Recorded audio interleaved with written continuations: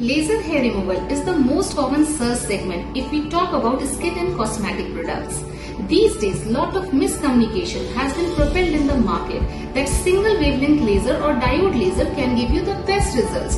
As a matter of fact, this is the wrong statement, as only triple wavelength machine which has diode, NDI and alexandrite can give you maximum up to 90% hair reduction depending on your body response. Diode laser has lot of limitations. First, it works on initial 2-3 sessions, and after that hairs become fine and it stops working on the fine hairs. Plus, it can stimulate the remaining fine hairs, especially on the face, shoulders, sometimes on the chest and abdomen.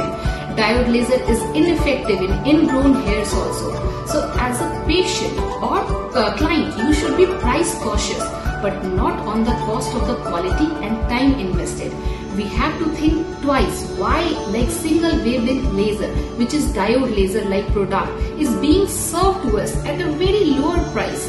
It is certainly misleading. Choice is yours.